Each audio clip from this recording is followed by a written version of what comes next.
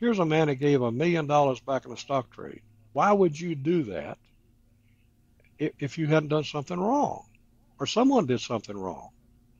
Well, what people didn't know was he gave $1 million back in the stock trade. In exchange, he got dropped out of a very serious money laundering investigation that had nothing to do with me. And the man he wired the money to, he let him go to prison. And I go to prison for 31 months, and my daughter commits suicide. So Phil's no longer a friend of mine. So, Billy, thank you so much for taking the time to join us here on the Golfers Journal podcast. Absolutely love the book. I really appreciate getting an advance copy and being able to have this conversation. Just want to start out by asking, why the book? Why was it so important to you to write this book? Well, I've lived a pretty wild and crazy life, and I'm not getting any younger. And it was just something I felt like that I had to do. I wanted to do. I wanted to tell my story for a number of reasons. I felt like I could help a lot of people who've had dark moments in their life, who've dealt with difficulties, addictions, things such as that. It's a The book is it's a it's everything in the world that I know about sports betting. There's not one thing that I know about sports betting.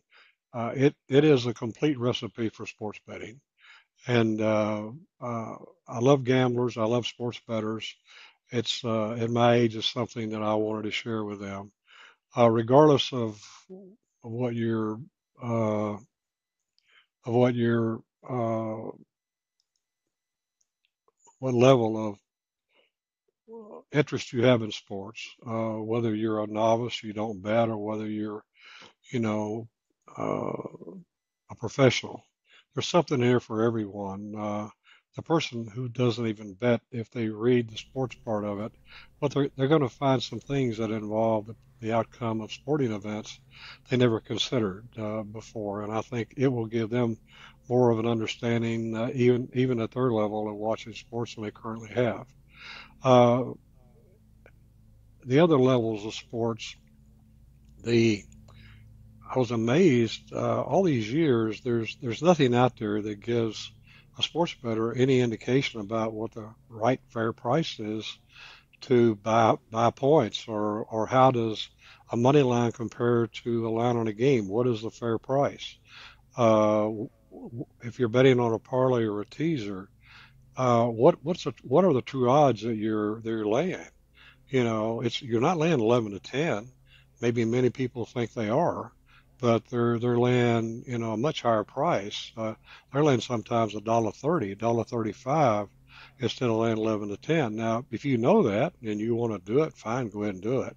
But at least now the charts and things that I put in the book, there won't be any question about what the value of a half point is, whether you're paying a fair price or not. If you want to pay more than a fort, go ahead and pay it, but at least you're going to know you're paying more. And the same thing goes if you want to bet a parlay or a teaser. Understand the price you're paying. More importantly, it gives you a betting strategy in there. And without the betting strategy, I don't think you can win. I mean, you've got to shop around. You got to get the best price. You got to get the best number. And they do change. There's quite a bit of difference if you shop around and you look. And you got to have a money management system too, because what happens with so many people gambling, it happened to me when I was much younger. You get loser, and here comes this Sunday night game or this Monday night game. Well, I'm going to get even. Okay, well, you really shouldn't be betting on the game, because you really don't like either side, but you get so much loser, everybody likes the side once they're loser. They're ready to bet on anything, to get their money back. Well, you don't do that. You must have a strategy, and I've done enough losing for all of us. I've been from rags to riches at least 50 times and more. I've been broke more times than probably anyone you'll ever talk to. But like I said, I've done all the losing for all of us, and what I've shared in the book is hopefully how to avoid that And more importantly, it gives you a much, much better chance to win, regardless of what the sport is, whether it's baseball, basketball, football, whether you're betting on a golf tournament. It's really all the same principles. Well, no doubt. And I learned as a casual sports gambler myself. I definitely learned a lot. There's a good portion of the book is dedicated to teaching people how to bet better, and how to have more fun and how to know what they're doing. The part of the book that really struck me, though, and I think it's the majority of the book, is your life. You've lived an extraordinary life, 100 lives in one. It feels like, and it's amazing to read. I mean, the book is called Gambler. Where did you get this? Not everyone's cut from that same cloth. That tolerance for risk, that ability to take on risk, that enjoyment of risk. Where did that come from for you? It's really odd. I was raised up in two sort of different environments. I was raised up in a small rural town in central Kentucky. I was raised by a grandmother who, the first places I remember going outside of our home was to church. We went to Sunday school. We went to church afterwards. We went to training union on Sunday night, prayer meeting on Wednesday night, and I went to a Christian youth organization on Saturday night. But my grandmother, she worked a couple of jobs, and we didn't have any kindergartens in the little town I was in, and so my uncle owned a pool room, and so my grandmother, she started leaving me in my uncle's pool room when I was 4 years old, and he to pacify my time, he put me on a pool table in the back of the pool room with some Coca-Cola cases stacked up and a pool cue, and he went back to work. And my life in my formative years, I spent a lot of time in church. I spent a lot of time in the pool room, and I spent a lot of time working. But so I look at myself today, and I'm really the same guy that I was when I was 7, 8, 9, 10 years old. But I've been raised up around gambling my entire life. My father was a gambler. My uncle was a gambler. And my two cousins were gamblers. And the way of life at where I lived, and in Kentucky in general, and the South in general, at that period of time, gambling was just a way of life. I mean, horse racing was in Kentucky in the 1800s. Casinos, nightclubs were in Kentucky and Newport prior to Las Vegas. So the area the part of the world I lived in, the way I was raised, I'm sure that had a lot to do with me, being. But more importantly, from the first moment that I made a bet. I love gambling. I love risk taking. It was something that I don't know. It just made me feel alive, so to speak, I guess. And I really enjoyed competition. I'm very competitive today. So I think a combination of those things is probably what made me the man I am today. Well, tell us about that first bet. You talk about it in the book.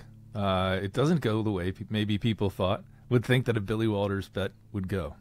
Well, it wasn't actually my first bet. My first bet was I was playing penny nine ball in a pool room when I was 6, 7 years old. But the first significant bet was I had a paper out and I'd worked for 2 years and I'd saved my money up. And I was a New York Yankee fan. I mean, boy, the Mickey Mantle, Whitey Ford, the Yankee team, I knew every player. And I had excuse me, I had a friend of mine, and he and his dad, they were big Brooklyn Dodgers fans, and he was all about Duke Snyder and the Dodgers, and of course the Yankees had beat them a number of World Series in a row. So the World Series came up, and I was just sure the Yankees were going to beat the Dodgers, and so his father. I had a 120, $25 saved up, whatever it was. It's in the book, and so I bet all the money I had on the Yankees to beat the Dodgers in that World Series, and unfortunately, that's the only time the Brooklyn Dodgers ever beat the New York Yankees in the World Series. So I lost all the money I had, and it taken me 2 years of this paper out to save this money up. But it, you know, I guess the old gambler's lament is the only thing better than winning is losing. So that all that did was just made me more determined to gamble and win. So Well, that's an interesting. When you talk about that in the book, about the next best thing to winning is losing and getting back at it, and there is time and time again, especially earlier in the book and earlier in your earlier years, you pick yourself back up off the mat, and that to me is not something that everybody can do, and I think that's one of the inspiring parts of the story, whether it be gambling or wherever in your life you've been beaten and you're down on the mat. How do you get back up? How do you overcome that sort of, as you say, going from rags to riches again and again? Not everyone has the constitution to keep fighting. I think that's an inspiring part of the book. Where does that come from in you? I think probably that comes possibly from my childhood. You know, I lost both parents. I lost my father when I was a year and a half old. He passed away, and my mother, she left. I was raised by a grandmother, and I think probably the circumstance of my childhood, I think possibly that had something to do with the resilience of it. I could have had four parents, and I couldn't have had a better role model than my grandmother. And so the when it came to not giving up, when it came to uh, overcoming adversity, I think because I faced so much adversity, especially at an early age, to me, when those things happen, one of two things either occur. You can either deal with it or you can't deal with it. Some people deal with it better than others, and I became pretty good at dealing with it. Your grandmother is definitely one of the big heroes of the story, and you tell that story of your youth really well. And it was interesting to me. I mean, you say you're the same person now that you were then, but different practices. But certainly, right? As a younger man, the gambling, the cycle of the sort of gambling and drinking. I mean, it does make your head spin to read. Losing a house and losing this and then getting it back, and that back and forth is wild. How do you go? But then, by the end of the story, you're running multinational companies. You have you're a golf course owner and operator. You've achieved this level of even like corporate and business success. That's very that's incredibly impressive. What's the turning point? Where along the way does that younger Billy change into the Billy we know now? Well, you're 100% correct. When I was younger, I made a lot of mistakes. I'm not making any excuses, but I lost my grandmother at 15, and pretty much after that, I was on my own. So whatever mistakes I made, I learned them the hard way. I got a lot of knots on my head, and I drank. And when I drank, my personality changed, my judgment changed. I did a lot of really dumb, stupid things. I didn't realize I had a drinking problem because I didn't drink that often. But when I drank until I got obliterated, and then the things that happened after that. They almost every issue I ever had in my life, I had it because I was drinking. And so there were a number of things that happened in my life over a period of time that changed my life. And I've been married almost 47 years. That was the number one beginning thing that happened. I married an incredible lady who knew me very well. There were no secrets about who I was or what she was marrying, and she's been just an absolute. I couldn't have had a greater partner in life. And then eventually, I quit drinking and I quit smoking. The smoking was obviously it was injuring. It was it was harmful to my health, but it didn't affect my you know my my ability to make poor judgments. The drinking did. So when I finally quit drinking, that was when uh, you know I, prior to quitting drinking, I made a lot of money. In the '70s, I was making $600,000-700,000 a year in the '70s. I never accumulated any money because I lost all my money because I lost my money because eventually I'd get around to drinking, I'd do dumb things. But more importantly, I had a very high risk. I mean, the risk tolerance was, as you say, I lost my home playing poker, so that tells you about the risk tolerance I had. So, uh, but when I quit drinking, I quit making bad decisions, and the good decisions I was making prior to that, I could, they became mostly all the decisions I was making. So as a result, uh, I became a lot more successful in everything that I did. And uh, but you're right, the I'm known as a sports bettor. I mean, that's because of, I guess, my reputation as a sports bettor, but all the time I was betting sports, I had 7 golf courses in Las Vegas. I had 22 automobile dealerships. I had a stock portfolio that was actually much bigger than what I was doing with sports. So I had a lot of different things that I was doing, but being married to an incredible partner, uh, I quit drinking. Clearly, I'm getting a little older too, and I got more experience. And I think a combination of all those things. I'll tell you something else that happened in my life that really probably redirected me substantially too. My oldest son, when he was 7 years old, was diagnosed with a terminal brain tumor, and he was only given 30 days to live. And there's no question that no, he's still alive today. Through a miracle. But there's no question that when that happened, that also changed me as a man. And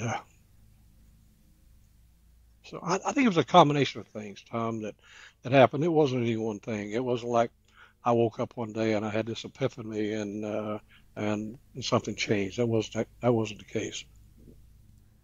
Understood. In that section of the book, it's very hard to read. It's terrifying to read as a father, and we're so happy to hear that your son is still with us. The honesty. I mean, there are moments in the book that will definitely that was one of them that do bring you to could certainly bring you to tears. And so your honesty in the book, again, I think is the inspiring element of it in terms of people out there dealing with real stuff. And this is a book that like you can read about someone who's gotten through it. Something that's had a huge role in your life and has a big role in the story is golf. How did you pick up golf, and what role? It was kind of interesting. You talked about growing up in a pool hall and the role that maybe being a good pool player played in some of your golf. Yes, the county that I was raised up in Kentucky, uh, there were no golf courses. We had no TV in our home, and I didn't really even know there was golf until I don't know, 19, 20 years old. I was working at a car lot, and a friend invited me to go to a range one night and hit some balls. And I'd actually played with my wife's brother once, and then after that, I started to go hit balls at a range. Uh, when I was younger, I played baseball. I was a decent baseball player, so my hand-to-eye coordination was decent. I was a pretty good pool player, so putting was really natural to me. And in golf, it was like most people would get introduced to the great game. I was smitten by the game. I couldn't play enough of it. And then, but almost every friend that I have, either directly or indirectly, I met through the game of golf. And so my entire life, I've been nothing but primarily a workaholic. The only hobby I've ever had is golf. And so the golf has played an enormous role in my life. When you get to Vegas, and it did seem like with a lot of golf, I think like with most of us or all of us, there's something on the line. When you get to Vegas, you get into some interesting action and some games and experience the sort of golf hustler world out there. I thought that was incredibly interesting as a golfer. It's something I hadn't seen. Tell us about some of the things that the hustlers or the cheaters would do on the golf course that you might not see on your typical golf course. Well, we actually played quite a bit of golf around Louisville, and we did quite a bit of gambling there. And of course, Las Vegas. I First time I went to Las Vegas was 1968. I went on a trip, and I met Benny Binion and I met Kirk Coyne on the same trip. And I was in my early 20s. But I started spending some time in Las Vegas in the 70s, and became friends with the Binion family, with Jack Binion. Jack, every June after the World Series of Poker, he had a golf tournament. It was called the Gamblers Invitational, and Jack would invite uh, poker players, gamblers from around the country, and he would invite customers, and he had this golf tournament, and he matched everyone up. And Jack was the one who set the handicap, and if you played in it, you put in $5,000. You had to commit to play a minimum of a $500 Nassau per day with whoever Jack matched you up with, and it was a 3-day deal. And but you could bet whatever you wanted to bet, and or you could bet anyone else who was playing in the tournament, or you could make team bets or whatever. No one ever bet $500. I mean, the matches were, some matches were 100,000. Some matches you could win or lose 200,000. And of course, everybody's trying to take the best of it. Guys are, but Jack actually did I mean, considering the group of people that were there, Jack did a great job in handicapping the golf tournament. I mean, he didn't get everybody 100% right, but he did a really good job. And then you had guys that would try to cheat, and they were a minority. They weren't many, but there were some. And then what those guys would do, I mean, clearly you had to watch them like a hawk. I mean, they'd drop a ball, they'd do whatever, and then on top of that, if you left your golf clubs at golf course at night, they'd get the guy in the bag room and they'd bend the lofts and lies on your irons, or they take your putter and they move your grip a little bit, and if they could get access to your golf balls, they'd sometimes switch the balls out and they'd put balls in there that that they shot full of mercury or something. And then in certain cases, you had to be real careful about what you drank, because sometimes they mickey your drink. So if you were drinking water or whatever, you had to keep a pretty good eye on it. But there weren't, I mean, and then some guys, they would have like a putter that was magnetized, and they would use a lead penny. They marked their ball with a lead penny, and then while you were putting, you were focused on putting.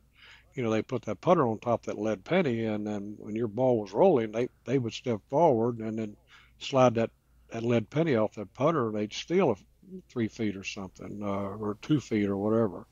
A lot of them, when they marked the ball, where they had maybe a side hill lie, they would mark it to where you try to straighten the putt out, do things like that. So, but I mean, the majority of the people that played in the tournament they weren't doing that. There Sure. were some that did, but everybody in the tournament was trying to take the best of it from a handicapping standpoint. If a guy could, pass himself off as a 10 instead of a 6, he was going to do that. But I mean, as far as just outright cheating, there wasn't a lot of that, but there was some. What do you think is the most you ever played for on a golf course? Well, the most I ever played for was whatever that amount of money was that I couldn't pay off. And I've done that a number of times. I've been out there, and if I lost, I couldn't have paid. So that's the most I ever played for. And luckily, I never. I maybe there might. I went to El Paso, Texas once, and I lost more money. I ended up betting everybody down there, and uh, I bet more money than I realized when I got done. I couldn't pay everybody. I think I lost 280,000. I paid off 200 of it. That's what I brought with me, and I had to send the 80 back. But that was most I ever played for is was when I didn't have the money to pay off with. I bet you have a great story in the book. I just want to get one of your golf gambling stories. Um, an all-night session and then going to play with one club. Yeah, I was actually in Louisville, and I was at a joint called the Domino Lounge, and I was with a fellow named Danny Matthews and a guy named Calvin Ash. Calvin ended up becoming my best friend in the world, and we were there. We were drinking all night, and we both, all three of us, you know, the whole conversation was all about golf the entire time. All we talked about was golf, and we talked about, making this better, that better. Guys were going back and forth to try to. And anyway, so we ended up making this bet. I was going to play the Jeff Elks Club in Jeffersonville, Indiana, and they bet me I couldn't make a bogey on this par five. Not, I wasn't the greatest golfer in the world at the time, but I played okay. And we drank all night, and we got drunk, and frankly, we sobered up a little bit, but we were still about half drunk. So we drove over to the Jeff Elks in Jeffersonville, Indiana, and Pro was there. His name was Big Jim Barber. And so we pulled up front, and Calvin asked him, said, "What do you charge to run a golf cart for one hole?" And the guy said, "We don't rent any golf carts for one hole." So Calvin explained to him what we wanted to do, and the guy says, "Okay, you can have the golf cart." He was just curious. He wanted to go out and see it.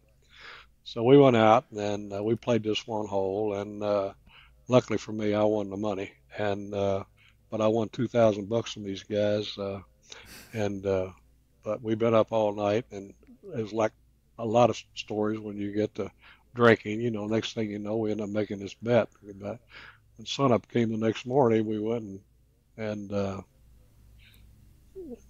we went and fulfilled the You made bet. it happen. Yeah. I think you played it with a 1 iron. I Is that did. I right? teed off with a 1 iron, and Yeah. then hit the second shot with a 3 iron, and then hit the third shot with a 9 iron, and then I went up and I putted with the 1 iron, and like I say, luckily won the money. There you go. So not only you've had success. It's pretty great to follow as an obsessed golfer, and most of our listeners are as well. To follow your progress as a golfer, you enlist the help of. I mean, in the back of the book, you talk about getting help from, gosh, so many people. But that's like all of us, and you had Yeah, access to them, which is great. I mean, from yeah. Dave Pells to the Harmons. There's a great story about when you meet David Ledbetter and you have to admit something to him. Can you tell us about that? Well, no, I was playing in the World Series of Poker, and I have a friend in Orlando, Florida. His name is Dewey Tom Coyne. We've been friends for 50 years. And Dewey was sitting next to me, and I looked up, and there was a rather tall guy and another guy, and they were watching us play poker. I didn't know who they were. So I asked Dewey, I said, who's these guys? He said, well, that one guy's David Ledbetter, and the other guy's David Frost. And he said, David Ledbetter is a golf teacher, and explained to me who he was. At that time, I don't know, I'd played like 10 or 11 years. I never hit a golf shot without grease on it. I was, and understand something about putting grease on a golf club. I mean, I wasn't sneaking doing it. We all used it. It was just part of the handicap. But I learned to play golf with grease, and I was playing with a ping driver, but it was a wooden face ping driver. And back in those days, the sweet spots weren't as big as they are today, and they weren't, drivers weren't nearly as user friendly. But with that grease on that golf club, I could hit it a long ways. And I went for 5 years, I never had a ball out of bounds. So we go down, we're having lunch, David, Frosty, uh, doing myself, and I was talking to David Ledbetter, and I said, I've never hit a ball without grease. I'd like to learn how to play golf, without putting grease on a golf club. He said, well, come down to Greenleaf, and he said, I'll show you. So Dewey lived at Greenleaf, so I fly down to Greenleaf. David's teaching there, and we go to the driving range, and I pull out this pink driver without the grease on it. The first shot I hit, I must have sliced it 50 yards. And I looked at David's face, and it was like, oh my God, I don't think he'd ever seen anybody that shot that sliced that far, or anyone that hit it that hard that sliced that far. So that began the merry-go-round of golf teachers and instruction. Up until that, I'd only taken one golf lesson in my life. I'd taken it off of a guy named Bob Hamilton, an old timer who won the PGA, who lived in Evansville, Indiana, and he gave me a short game lesson. But after I met David, I went and worked with David for a while at Greenleaf and at Lake Nona, and it just got so far to travel. I quit going there, and Jim Colbert is a really good friend of mine, one of the best friends I have, and he introduced me to Jimmy Ballard, and I met Jimmy. I worked with Jimmy, and then years. It was back in the, I guess, late '90s. Oh, not late '90s, probably the early '90s.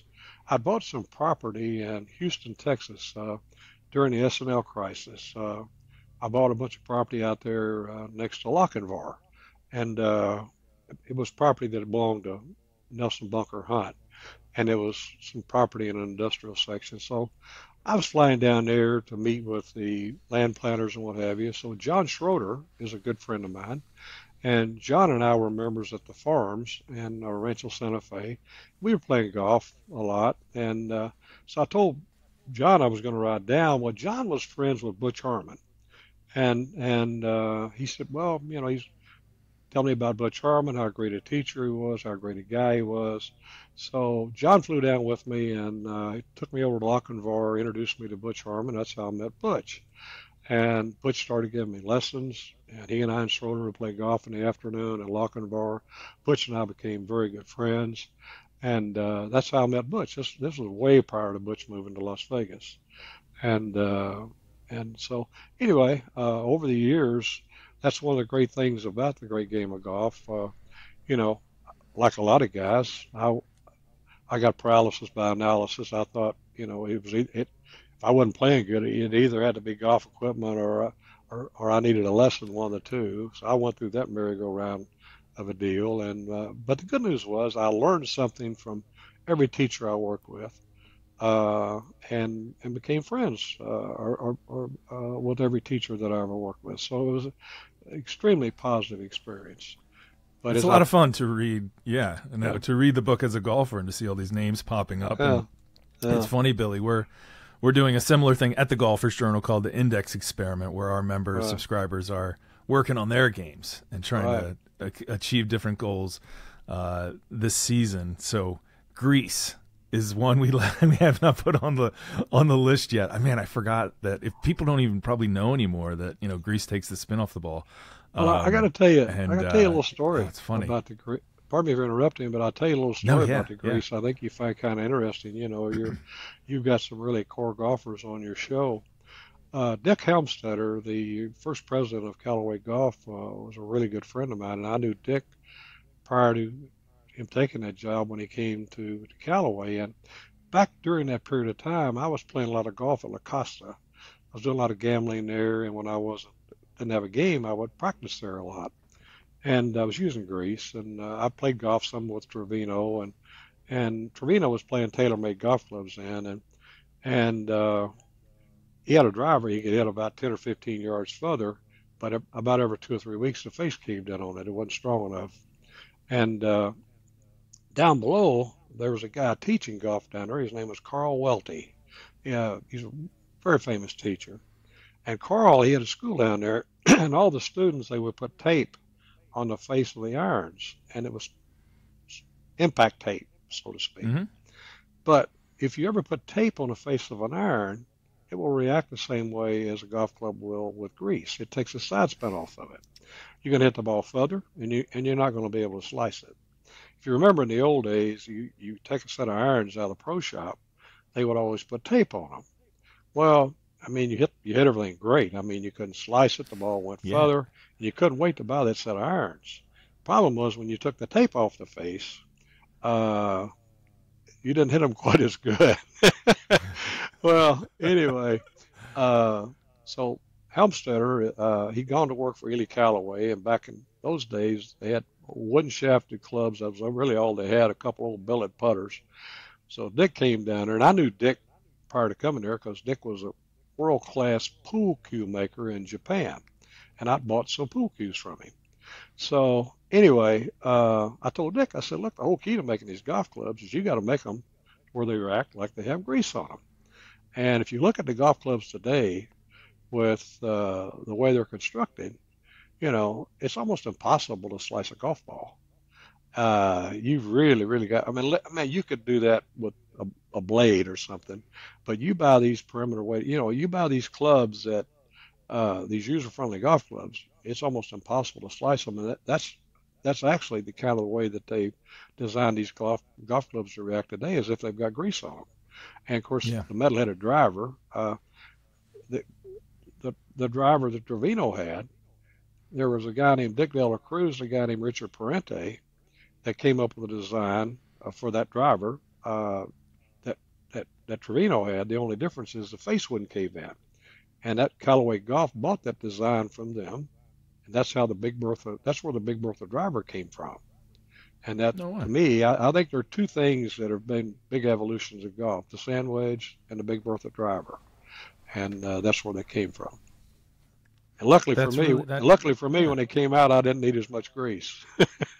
I was gonna say no more grease. Yeah. Oh my gosh, that's incredibly interesting, and people should know all those lessons they paid off. You won the AT&T, the Pro Am, which is a cool part of the story as well. And the names again from Jim Colbert to David Faraday, Ledbetter, and Bones are in the story. Another golf name that is in the story, and that there's a lot of anticipation with this book about, is the role that Phil Mickelson plays in this story and in your life. In Alan Shibnook's book, he describes Phil as presenting many different versions of himself to many different people, that Phil sort of has a chameleon kind of, that he's a lot of different folks. Who is Phil Mickelson to you? I don't know. I mean, I agree with his analysis. I don't think anybody knows who Phil Mickelson is. But what he was with me is we were friends for 8 years. We played quite a bit of golf together. I thought we were friends. We had a betting partnership for 5 years. And I'll be honest with you, fool me, because when I needed him to come forward and do nothing but just very simply tell the truth about something that happened in regards to a legal case that I had in New York, although he promised me he would do it, he didn't do it. And I spent 31 months in prison. My daughter committed suicide. My son, who's extremely ill, he almost passed away. And that 31 months I spent in prison, I believe very strongly, had Phil come forward and just done nothing but tell the truth, I don't think I would have ever gone to prison. Why do you think he didn't? Well, it's in the book why he didn't, and once you understand all the facts, I think it's pretty clear why he didn't. And the Phil had an issue that had nothing whatsoever to do with me. Mm-hmm. He was caught up into a money laundering investigation with two other people, and the money laundering investigation had been going on for quite some time prior to me. And the gentleman that he was involved with in the money laundering investigation, he'd been doing business with the guy off and on since 1995. And then what happened is there was an opportunity for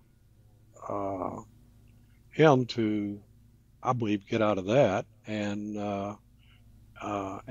help the government paint a picture of me of being guilty. Because what happened was Phil gave back almost $1 million that he made in a stock trade. And then the authorities had a press conference, and anyone from the general public would look at that. Your first assumption is, well, why did he give $1 million back? He only gave $1 million back. Either he was guilty or he's an innocent victim in an insider trading case. But regardless, it made me look guilty. Okay, and Mhm. that was the goal. And so they created public perception out there by him giving us money back that I was guilty. Now the part that the public didn't know, that's in the book, he had hired an attorney, and as a result, uh, he was dropped out of the money laundering case. The man he wired the money to went to federal prison. I went to federal prison because he wouldn't come and testify. So he's got a money laundering case that's been going on for a long time prior to any questions coming up about the stock trade. And stock trade comes up when it's time for him on the SEC. When they asked him to be interviewed, he took the Fifth Amendment. Okay, and then all at once he comes forward. They give this almost $1 million back. The government comes out with a press release that he gave this money back. They create the perception in the public that he's either an innocent victim or he's guilty, and he bought his way out. But regardless, it makes me look guilty. Okay, and then he gets dropped out of this money laundering case that was extremely serious. And the man that he wired the $2.8 million to, that he asked to do it for him as a favor, that man went to prison. So when I went to trial in New York, I knew the government wasn't going to call Phil because Phil told me he'd been interviewed by the FBI on two different occasions and told them emphatically that he did not give me any inside information. So when I went to trial in New York, okay, when he gave that money back in and they did the press conference, there were hundreds of stories around the world because of Phil's celebrity that created this perception. So I go to trial in New York. It's all over the New York newspapers about Phil Mickelson. He's going to come in and be in the court. He's going to testify. In the jury selection, there were jurors that want to know if Phil Mickelson was going to testify. Okay, so I go to trial. The government isn't going to call him because they know what he's going to say. He's already been interviewed. He told us he would come and testify. But when it came time, his lawyers called my lawyers and said, if you call him, he's going to take the Fifth Amendment. Well, if someone tells you they're going to take the Fifth Amendment, you can't call them. So Phil Mickelson, he never came forward. He never testified. He never issued a public statement. So all those people in that jury, they read those stories out there. There were hundreds of them on the internet. And they're looking at the same thing that I would look at or any other normal person would look at. Here's a man that gave $1 million back in the stock trade. Why would you do that if you hadn't done something wrong or someone did something wrong? Well, what people didn't know was he gave $1 million back in the stock trade. In exchange, he got dropped out of a very serious money laundering investigation that had nothing to do with me. And the man he wired the money to, he let him go to prison. And I go to prison for 31 months and my daughter commits suicide. So Phil's no longer a friend of mine. And very understandably, in the book, you did have that, as you mentioned, that that betting partnership for, was it 4 years, 2010 5 years, to sir. 25 It was 5 years? years. Yes, sir. And the book does detail some of the statistics that about around Phil, and I won't get into all the specific numbers. Folks are going to read the book and get to see if they're interested. But some numbers are pretty eye-popping around Phil's betting. One mentioning him betting $1 billion over the last 3 decades, losing losses of $100 million over the 20-year period beginning in the mid-90s. So very active betting, active even during tournaments. And there was one bet that even made you uncomfortable that you detail in the book, that he had suggested. Can you tell us about that? Well, it wasn't actually what he suggested. What happened was they were playing the Ryder Cup at Medina in 2012, and Phil called me up, and he wanted to bet $400,000 on the U.S. team in the Ryder Cup. He wanted to know if I could bet the $400,000 for him, and I said, "Have you lost your mind?" I said, "Do you know what happened to Pete Rose?" I said, people look at you as almost like a modern day Arnold Palmer. I said, you destroy your whole career. I said, I don't want any part of this. I said, there's no way. He said, oh, okay, and that was it. Now he didn't bet anything at all with me on the Ryder Cup. He never attempted before or after to bet anything on golf. I want to make that really clear. And I don't know what he did with that Ryder Cup or he didn't do, but the fact that he called me and he wanted me to bet $400,000 for him, I mean, I was in shock. Yeah. There's another scene in the story where you're now out of prison, and you run into him at Rancho Santa Fe. Can you tell us a little bit about how that conversation went? I've been hitting balls on the range, and I was headed to the first tee, and I was walking off the first tee. And from where I was hitting balls, the first tee is probably, I don't know, 30, 35, 40 feet. He met me about midway, just walked up, and he told me, oh, it was so great to see me back playing golf. He had a big smile on his face, and anyway, and then he went in to tell me, as he started to tell me why he didn't testify. And I stopped him. I said, don't give me the bullshit. I said, you and I both know the truth, and I told him that that I will never forgive him. My daughter committed suicide while I was in prison, and he said he was sorry, and that was it. I haven't spoken to him since. The entire time I was in prison, I never heard from him. So no, I haven't. But it was a brief engagement. It was just he and I. The other members of the club, they knew our history, and it looked like a stink bomb had gone off. People cleared out, so it was just he and I. And there was no shouting. There was none of that. It was just a conversation between two men, and I felt like it was very disingenuous, and I think he knew how I felt when I left. Do you hope that he reads the book? I don't really care whether he reads the book or not. Now, he's changed his persona. This has sort of been marketed, or not marketed, but there's been talk out there that this is a book that Phil fears or something like that. He's changed so much in the last couple of years that I wonder if that's the case, or I wonder if some of that changing in his persona has anything to do with the fact that some of these stories will be coming out. I don't know. Well, as I noted in the book, there are a lot of things about Phil that I could have put in this book that I didn't put in this book. The only thing I put in this book was what I needed to put in the book to set the record straight.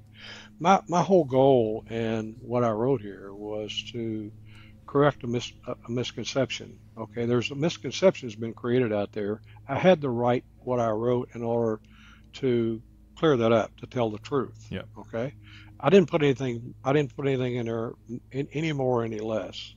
And there are a lot of things that could have gone in this book pertaining to his personal life that that I think is well known throughout the golf community. It's not in there.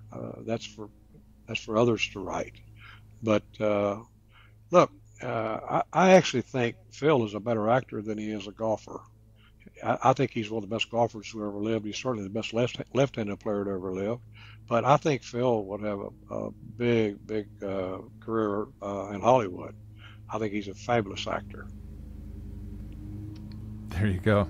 Indeed. The trial that you referred to, it takes up towards the end of the book, we get a close look at the indictment and the players involved, and it's a complicated situation with different misdeeds and bad actors here and there on both sides, and but as you read it sort of laid out, and you make a very clear and thorough case in the book that what you were trading on was what you'd been trading on your entire life in Wall Street, which was public information. So you read this and you think, okay, the case is made very clearly. Why wasn't it made so clearly in court? How does the jury come back guilty? It's one of the, as you read the story, it's kind of it's certainly head scratching. I'm sure it was for you. Yeah, it was for me. I knew every bit of the evidence regarding the case before I went to New York. If I thought I was going to be found guilty, there was a possibility I was going to be found guilty, I would never gone to trial. I would have saved hundreds of millions of dollars, well, $100 million I'd have saved. I'd have certainly probably got less time than I got if I hadn't gone to trial. But I knew every bit of the evidence. I would have bet a lot of money that I would have been found innocent. I'd been to federal court before. I thought I understood the system, and but I'd never been to federal court in the Southern District in New York, and that was entirely different. Now, I had 31 months to think about how I got convicted, and I've got a pretty good idea. It's kind of like replaying a ball game in your mind after you've lost it. You know, you can always figure out a way you could have won it after the fact, but you don't get that opportunity. And but there's some what people probably don't realize is in a court in federal court, the federal judge he he he can pretty much decide whether somebody gets found guilty or innocent, and the way he runs the court, the evidence he allows in, the evidence he doesn't allow in, things such as that. And you're going to find some governments that are, I mean, some judges are very pro-government judges. You're going to find some that are maybe not as pro-government, that are, are more along, being fair to everyone. As I put in the book, there were four major things that the jury didn't know when they convicted me, and I leave it up to the reader to come to their conclusion themselves whether I would have been found guilty or not. But there was an FBI agent. His name was David Chavez. He was a supervisor in charge of all the white-collar crimes in New York. He'd been there for a number of years, and the cases that Preet Bharara brought in New York, he headed every one of those cases up. He had my case from the beginning to the end, 3.5 years. Okay, they kept planting these stories kept getting planted in the media. Some were true, some weren't true. But the bottom line was this was against the law. They were leaking grand jury information. So we filed a motion. We alleged that this happened. U.S. Attorney's Office, Preet Bharara, came back and said, no, this didn't happen. They made fun of us. They said, well, we're on a fishing expedition. Well, the judge ordered an evidentiary hearing. And when he ordered the evidentiary hearing, 3 days prior to the hearing, the U.S. Attorney's Office, they sent a letter over in camera. That means it's secret to the judge.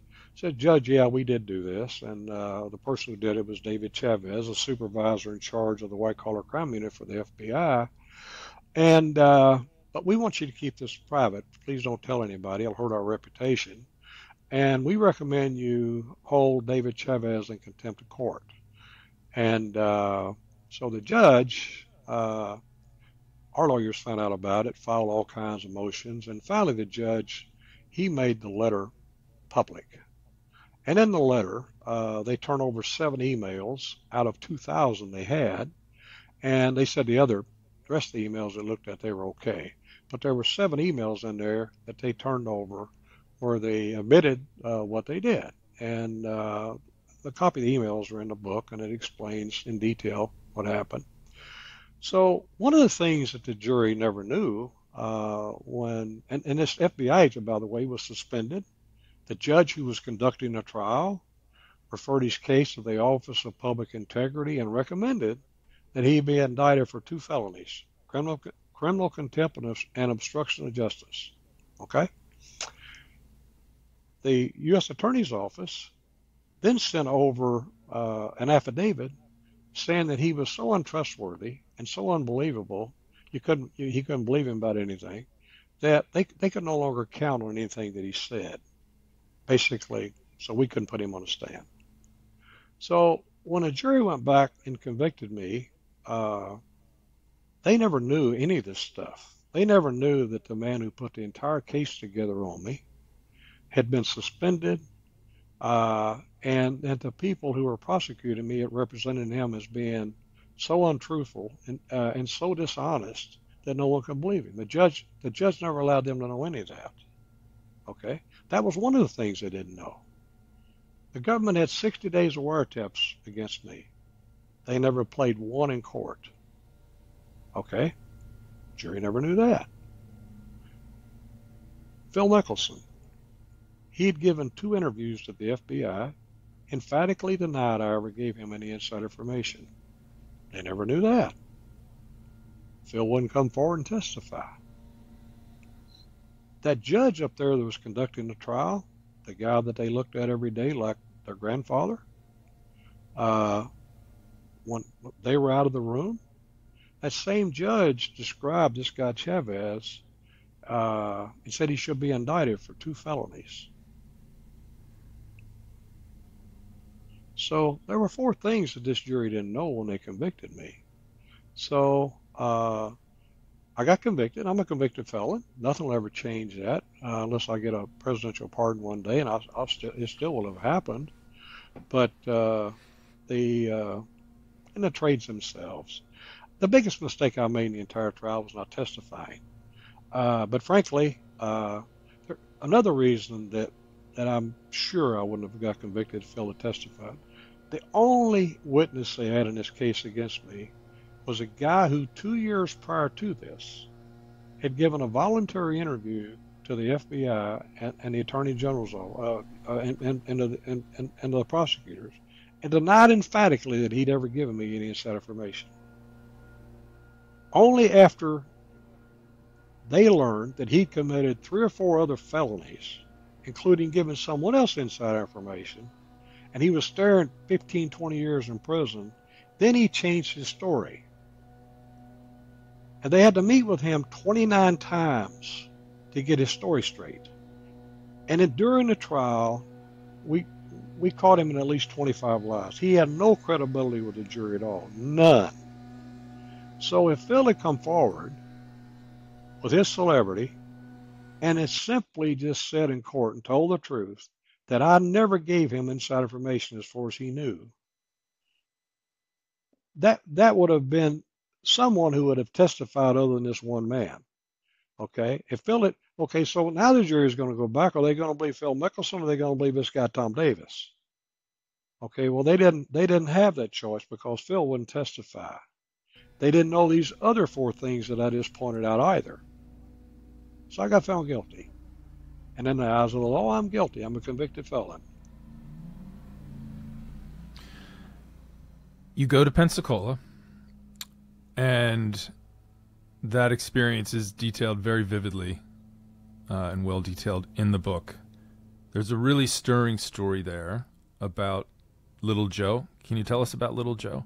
Sure. When I went to prison, as you can imagine, it was an adjustment. It was very, very negative. And then what happened is I ended up meeting and mentoring 2 dozen men, and Little Joe was one of them. Little Joe had came to Pensacola from the Atlanta house, the Atlanta prison, which was a high security prison, and according to the people inside the prison, probably the worst prison in the United States. And he was the shot caller of a Mexican gang, is what he was there. So I met this guy. I didn't know his background. I met a guy who was very depressed, very angry. He'd given up on the world, and I got acquainted with him a little bit, and I, I, I really believed that there was something there more than that. So I started working with him a little bit. I found out he'd had a daughter who he'd never met, he'd never laid eyes on. She was born after he'd gone into prison. He'd been into prison at the time 17 years. And anyway, I got him a job at the laundry, and he and prior to meeting me, when he had money, which wasn't very often, he would put money in his commissary account and he would call his daughter when he could, but he couldn't always call her because he didn't have the money. Well, after we met, he was able to call his daughter, he was able to talk to her, but he never met her. So, and then after we met, he started. He had an incredible talent. He could look at a picture, and he could hand draw that identical picture by just looking at it. And he would sell those pictures for $20 to inmates if they brought him a picture. Then he got involved with Parents' Day. He'd be over there. He'd be playing with the kids. He'd set up games for them and things like that. Well, his daughter and her mom, they lived in Iowa. They worked at a Pizza Hut, and he never met them. And he said, "I'd give anything in the world to meet my daughter." So I said, "Well, let me go to work on it." So have my people on the outside to go to work. We located them, and we arranged for the mother and the daughter to fly to Pensacola. And so they flew there and arranged for a visit to see Joe. And she came in that night, and I've never seen anything any more emotional in my life. When the two of them met, it was just it was it was really very very emotional. They were in obviously tears, and they were shaking, trembling, and but to see them reunited it was it was really nice. And Joe, uh, he goes on to uh, he's really doing well. He's out of prison now. He's got a job at a Kia dealership in Orlando, Florida, and he's doing exceptionally well. But Joe was a guy, I'm as sure as I am talking to you, that would have never gotten out of prison had we not met. And that, to me, was, uh, uh, it was, if nothing else, that was worth going to prison over. It's a really emotional and beautiful story to read.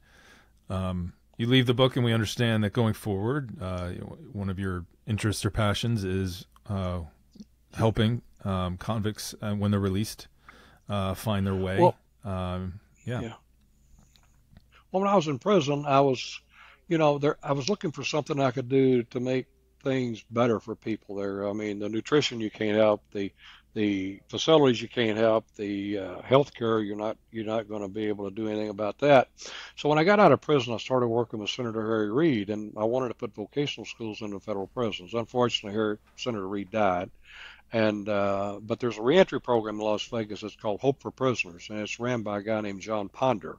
It's the best reentry program of its kind in the United States. And Susan and I have gotten involved with them. We've given them quite a bit of money. They've taken it. They've bought facilities. They bought resources. We now have vocational schools going into federal prisons in Las Vegas. It's something that I am so proud to be involved with. I can't put it into words. so it's awesome, and a lot of people are being helped. So some good, certainly, coming Yes. out of Right. an extraordinary. It's a very a tough situation.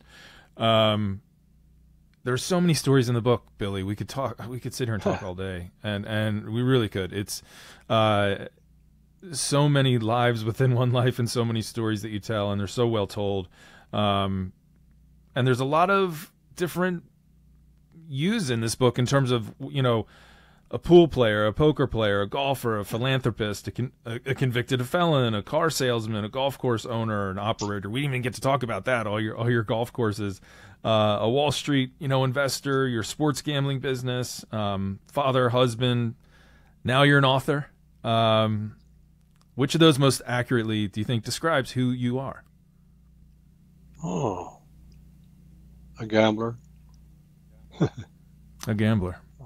There you go. Well, yeah. I mean, I guess it probably most describes me for who I am. I still enjoy it as much as I did the day that I started. And again, I've had a lot of fun, a lot of enjoyment out of it. Met a lot of interesting people. But I don't know. Maybe all of those things describe me. I don't know. When I really think Sure. about it, uh, I love all those things. No one's ever asked me that question. I've never really thought about it. Well, you had so many chapters in your life doing different things, and again, and they're all good chapters to read. In the end of the book, we'll leave with this question. You reflect and you ask a big question on the last page. Was I a good man or not? What's the answer? I was a good man. I'm confident I was a good man, and the my words, my bond. You know, I've lived a good life, and I've helped a lot of people, and I look at myself in the mirror, and I like the man I see. Well, there you go. And many chapters yet to come, Billy. And we hope maybe you'll come back and join us sometime to talk about them, or we'll see you out there on the golf course. We thank you so much for your time and wish you all the success with the book. Tom, thanks for having me. I appreciate it.